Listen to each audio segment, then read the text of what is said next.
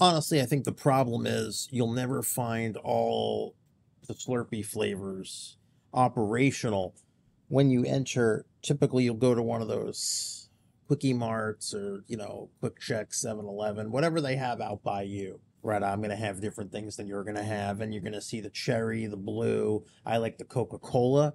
That's my go-to Slurpee. That's what gets me excited. One of the things always has the red light blinking that the syrup, I guess, isn't ready and it didn't mix or something, and that's very disappointing. So generally makes things difficult. Steve Weiner here from GetRubix.com, and as much as I wanted to start off this week with some autopilot stuff, the new stuff's just not ready in my tenant yet. So today I am going to do something I've had a lot of questions about. We're going to go through how to quickly set up, we're going to set up Windows Hello for Business so that your cloud native devices have no problem using the passwordless authentication like the PIN or biometrics to authenticate to on-prem resources, which is very timely given that we turned on the Entra private access for that. So we're going to get into that today. Yeah, I mean, it is a big deal. Frankly, that's how you ruin someone's summer.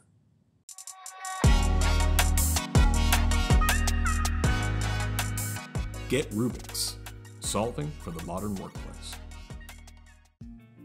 Okay, so let's talk about the Windows Hello for Business experience. As far as accessing on-prem resources go, right? So, I do have, so let me sign out here and we'll take a look at the configuration a little bit, but I have it set up, and that means I can sign in with biometrics, a PIN, fingerprint. So I'm going to use the PIN. I do have line of sight to my domain controller. All right, so let's go ahead and try to access our share. See, I'm being prompted for the PIN here, and it's not letting me in. It's prompting for something. So it's like, what does it want? Well, we already have SSO enabled, so what it wants is the password. I'm going to sign out and sign back in with my actual password. So I'm going to change the sign-in option to the password proper, right? So let's try the same thing. Same file share. No problem. Right in. So that means I can SSO in. That's not the problem, but I have to configure the domain to be able to accept the passwordless authentication, and that's where the Cloud Kerberos Trust model comes in. So on our domain controller, we're going to open PowerShell as administrator. And what I want to do is I want to install the module first. So install module Azure AD hybrid authentication management. Confirm, nope, and force. Okay, we should be able to import the module. Azure AD hybrid, there we go. Okay, let's clear the screen now that we have that. Okay, so the first thing we're going to do is we're going to see if we have a Cloud Trust already enabled. And what this is, it's basically a Kerberos object that exists on-prem to handle the ticket granting, ticket authentication between anything coming from Entra and the server. That was a lot of words, so let's just break it down to this. So we are going to do, now let's make this a little bigger. There we go. So get Azure AD Kerberos server. So we have to give it our domain, rubixdev.com. The user principal name, this is on the cloud side, so that's going to be my cloud credentials. And then we need to give it domain credentials. So domain credentials, and we can actually just make that prompt us with get credential. So I'm going to say Steve, that's my on-prem credential. And then, yeah, there's nothing here at all. So that's fine. So now what we want to do is we actually want to set that. So we're going to do set Azure AD Kerberos server domain rubixdev.com. The user principal name, this is the same thing, rubixdev.com, and of course the domain credentials, same thing, get credential.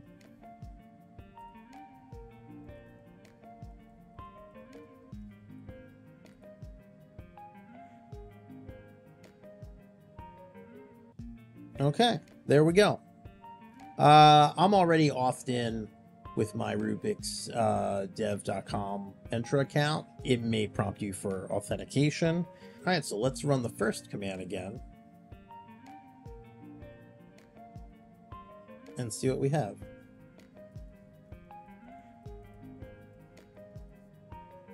Now we see something different. So we can see the user account, right? Computer account. We can see that we have a cloud ID. Okay, we can see what version we're on, the key itself, and the cloud display name. So one thing you could do too to check what's going on here is we can actually look in our domain. So we can go to our AD users and groups, dev, domain controllers. Now take a look at this. So yes, we have the primary domain controller, but we actually have this Azure AD Kerberos object. Okay. Essentially it's a read-only domain controller, but it's not associated with a physical server. So this will generate those ticket granting tickets for us. So with the setup completed on the domain for the Cloud Kerberos Trust, now we have to go into Intune and create device configuration policy to tell the PC to basically use the Cloud Trust authentication with Windows Hello. Okay, so we want to go to our Windows configuration profiles and make a new policy. And there are 3 settings we want to make sure we have here. So we're going to choose settings catalog, and we're going to call this Windows Hello Cloud Trust. And you can call this whatever you want. Really doesn't matter.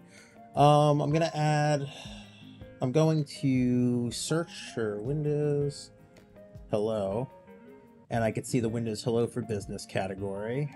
And yeah, a lot of stuff here. So we are looking very specifically for use Cloud Trust for on-prem auth.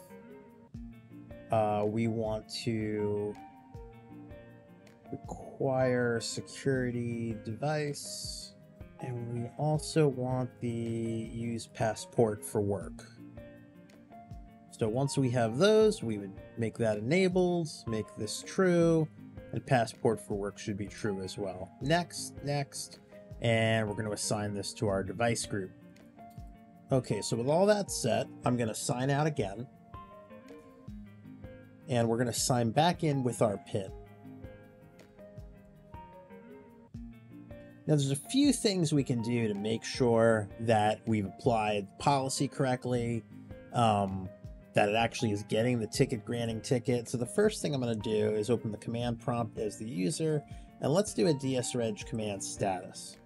So one thing you'll see here, if we look up the SSO state, we have a refresh token, all that good stuff. But take a look here. On-prem TGT, yes. Cloud TGT, yes. So that means we have the ticket granting ticket, available to us. So it's been configured correctly. Another place to look would be in the event viewer. So if we go to apps and services, Microsoft Windows, I'm going to go all the way down to the user device registration. And I'm looking for an event 358, and you can see there's plenty of them. And that's basically letting us know the profiles applied and Cloud Trust for on-premise auth policy is enabled. Yes. So we're all set there. So now I'm going to pretty much do the same thing. I'm going to access the same drive, even though I'm signed in with my PIN. And there we go. I can SSO right in, get to the stuff I have to get to, and I do not need to provide the password. This is actually a lot easier than things used to be, given the fact that we, used to set up like a cloud PKI infrastructure on-prem. You had to do some work with like an IaaS web server. A lot of stuff had to be done. But thanks to the Cloud Trust model, it's literally that PowerShell command, and you just set those policies. And it's a really, really nice system, and it's going to help you take that one step forward to get to a passwordless model. So let me know your thoughts on it if you're using it in the Discord. Same old, we'll be seeing you.